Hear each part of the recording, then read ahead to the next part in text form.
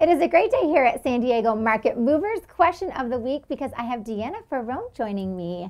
How's it going? Good. It's going good. Thanks for having me. I love having you. I want to talk about the affordability crisis here in San Diego because it's a real thing. What's driving it and how can they correct it?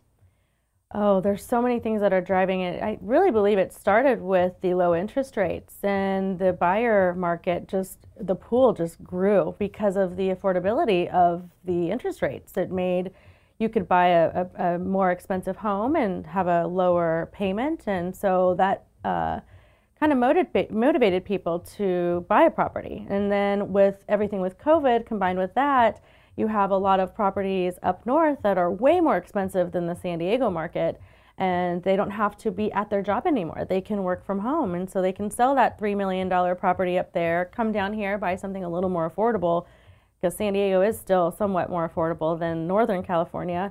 And we have an influx of people coming from up there, Orange County even, and so it really has kind of changed the inventory. There's really not much available. So that I think it's a combination of a lot of things: the COVID, the pandemic, and people wanting to take advantage of the low interest rates. Okay, well, thank you so much. There you have it. Thanks for answering my tough question. It's a hard question to answer, and joining me at San Diego Market Movers. Thanks for having me. Anytime. Question of the week.